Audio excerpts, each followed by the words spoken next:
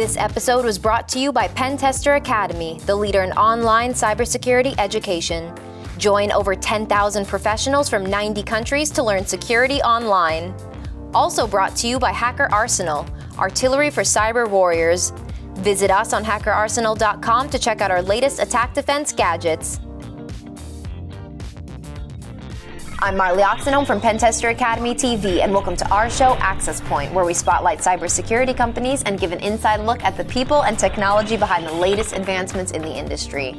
Today, I will be speaking with the company SentinelOne. I'm sitting down right now with Chris Bates, who's going to show us a demo of the platform. Take it away.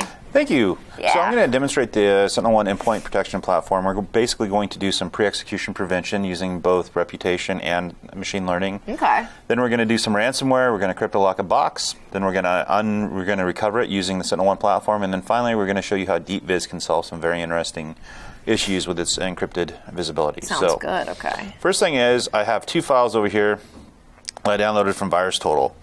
One is basically a known hash. Mm-hmm. The other one is the exact same file, but we've modified the hash in a different way.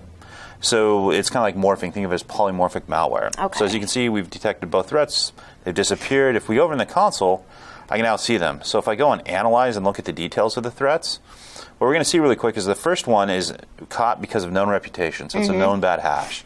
The reason we use that is it's the least expensive way to catch malware. Okay. So from a system resource standpoint, from every other standpoint, it's the least taxing on the system. So if we can eliminate the threat just by using the least taxing, we do that. Okay. So as you can see, we caught that one.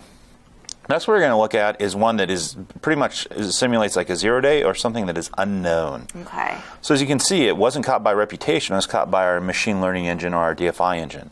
But what we do show you is kind of, again, the indicators. Why did we think that it was malicious? So the main problem with like machine learning is, as an example, it's a mathematical algorithm that may have 31,000 variables, and the total sum of the variables will come up with a score, and that score is what predicts it's malicious or not. And most people are like, well, why did it do that? And it's really hard to explain in detail, but what we have done is taken like the big buckets that kind of simulate the different parts of the model and summed up what scored really high. So in this case, you can see like abnormalities, hiding in stealth, it was packed. So these give indicators of why we thought that file was malicious. So the analyst has a little bit more information to go on. Okay, cool.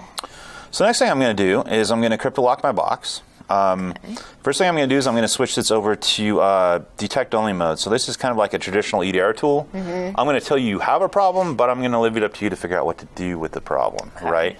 The reason I'm doing that is because, frankly, it's impossible to get ransomware past us. So for the demo, I'm putting it in here. Okay. So I'm going to give it a minute to pick up the policy. And what happens is basically the agent's going to check into the server, find out it's changed its policy, and then we're going to run the file. So in here you'll see I have a bunch of my little minion dudes. Really cool. So I'm going to open up an Excel document. This Excel document is going to simulate something like a phishing attack. Okay. Right? So I've sent you a document. I'm going to try to get you, I'm enticing you to open the document. In this case, it looks like a budget document or an ordering document, financial data. Almost everyone is going to enable macros because that's what's there. And then it's saying that it needs to download the data to get the most current thing. Okay, I'm going to do that. So as soon as we can do that, we can see the threats detected. It's now out there running. So I'm going to minimize its window, and what we should see here shortly is the minions get encrypted. As it's doing that, I'm actually going to go over and look at the forensics.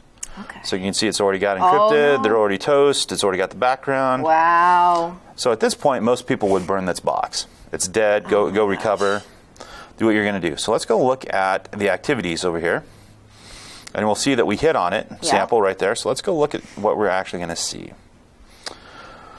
So the first thing I'm going to do is actually verify, we know it's bad, so I'm going to start the rollback process, and then I'm going to explain what's happening as the rollback process is going on, and then I'll explain how that works. So what we can see from the console is specifically how many times, so that's the threat we've used, so we've seen it's 20 times, it's been 20 times in the environment.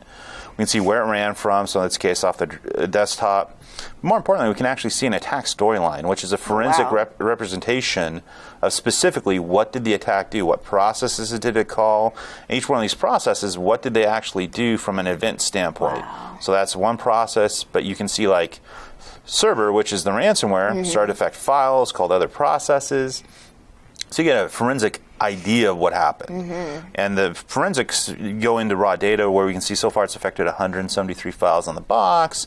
It's called 14 different processes, so I can see kind of like the download from the C2 right there. I can see the persistence via the scheduled tasks.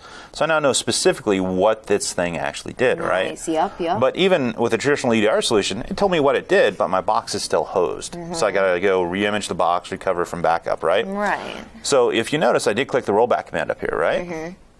So if I go to my machine, you'll notice my minions are back. Yes. The only thing that's not been restored is my desktop. And technically, the desktop has been restored. The issue with the desktop is it's a cached image.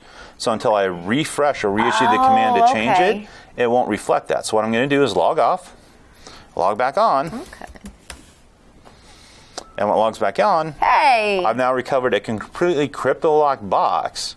Nice. In a couple seconds with a single click of a button. That's incredible. So that's how SentinelOne works to do that. It's very, very powerful to do.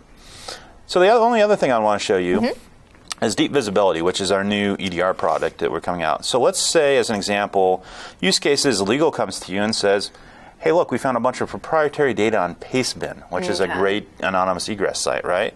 So can you please tell me what happened? So I'm going to come in here. I'm going to look for pastebin.com as an example. I'm going to say, I don't know when that's happened. Give me data in the last 30, in this case, 90 days. So I'm going to search. And what I notice right away is I actually start seeing pastebin.com, and I can actually see this was an encrypted HTTPS session that Pastebin to post. But more importantly, I can also see the process that called it. So in this case, it looks like PowerShell called it. And if I look at kind of the DNS, the flags, it looks like it's malicious, right? So I can click on Unique Agents. And I can see that 2 machines actually have egress data now to pastebin.com. That's kind of interesting. I can see this one over here is hit on an alert, though. So let's go see what that alert actually looks like. So if I come in here and go into View Threats, I can see that's Project 1 doc. Timeline's about correct. So let's take a look at that. So if I take a look at that, I can see where it is, Project Doc. I can see the hash. But let's look at the raw data report. If I start looking at processes, the first thing I'll notice is some of the command line arguments in this process are the same command line arguments I saw in the execution. So I know this is the right document. So now let's take this hash here, and let's see who else has its hash. So I'm going to copy that, go back in here, and instead I'm going to search for hash equals whatever that hash is, right? Right, yeah. I'm going to set it to, again, timeline, right? And let's search. So now I see a bunch of hashes here, but let's look at unique agents, where how is it spread across my environment? Well, I'll notice is there's a third machine that popped up in here. That's victim 8, but you notice it's in the high value users group and it only has 1 instance of the file. So let's go take a look at that. So if I go take a look at that 1 instance of the file, I can actually see that it's on his desktop. He just hasn't opened it yet. But I can also see it came from a 7-zip file. So it was like an archive. So this is like, as this example would prove, within about 2 minutes and like 3 or 4 clicks, I was able to solve a data egress issue, information leakage issue that started from an encrypted URI post. So again, it's a very powerful tool. So that's kind of a quick summary of just some of the things that the SentinelOne platform can do. Wonderful. That's incredible. Thank you so much for sitting down and showing this to me today. I really appreciate it. Thank you for the opportunity. Absolutely. And that's all the time that we have for today, so be sure to tune in next time for another episode of Access Point. Also, make sure to subscribe to our YouTube, Twitter, and Facebook so you don't miss out on any of the latest cybersecurity news. This episode is brought to you by Pentester Academy, the leader in online cybersecurity education. Join over 10,000 professionals from 90 countries to learn security online. Also brought to you by Hacker Arsenal, artillery for cyber warriors. Visit us on hackerarsenal.com to check out our latest attack defense gadgets. Thanks for watching, and we'll see you next time.